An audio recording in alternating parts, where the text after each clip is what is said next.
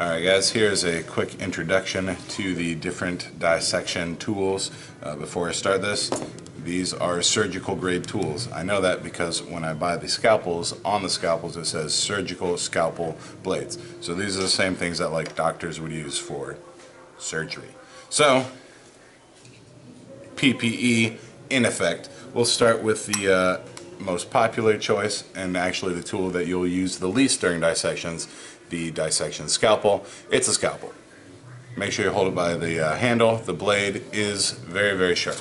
The scalpel is used for cutting lighter tissues and things that are really soft. Nothing hard should be cut with the scalpel.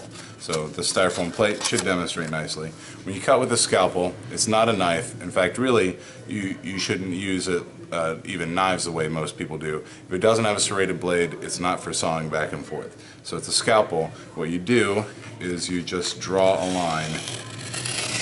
Oh, that styrofoam sounds good. Right in the tissue. And if you're not satisfied with the depth of the cut, then you just retrace your line in the same direction. You continue doing that until you have achieved the proper level of cut.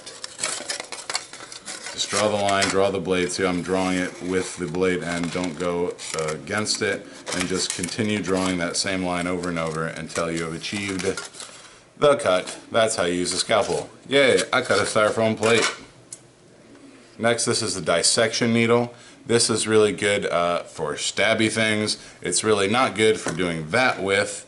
That is going to get you points off if I see it. So this is really good for like scraping away internal levels of tissue, things that are stuck on there and you need a good like sharp point to do so, or just a very precise pointing. So the dissection needle is good for that.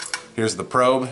This is good for pointing at things, especially things that you don't want to point at with your finger, because you know, there's 5 organs. Oh, I just touched all 5 with my finger. Which one am I pointing to? I don't know. Use the probe for all pointing type things, and anytime you just want to generally explore the tissue without using your hands, although a lot of times you're going to want to use your hands.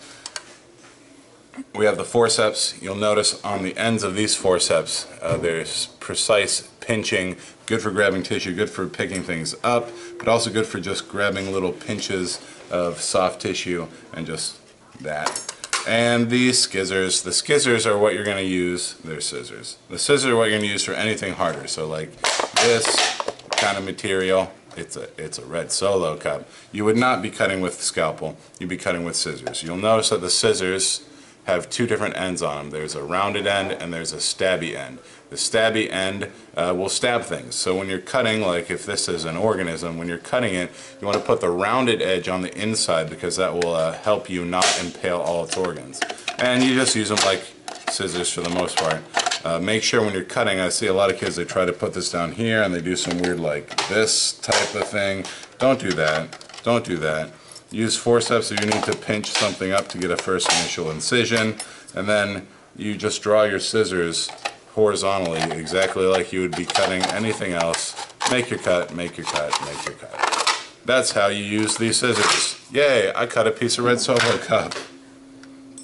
In your tray you've got this foamy pad, which is fun, especially, you know, cleaning it because you have to take it out and clean under it. But let's say you want to pin something down, like if I want to pin this down. The pad is designed to have pins stuck in it, not pins everywhere that get in the way of everything you're trying to do. But if this is a specimen, you're trying to dissect it, if you want to pin something out of the way to hold it down, what you got to do is really pin at a really extreme angle and just take it right through, like sideways-ish, take it right through the material. So watch, when I pin it, I don't just stick the pin in straight, because that doesn't give you a very good hold. What you do instead, you take the pin and go through at a really, really extreme, see the angle on that? Just a really extreme angle, see that?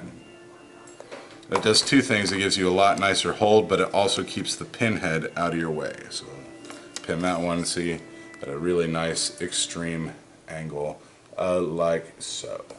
Those are your dissection tools. Thanks for watching, everybody.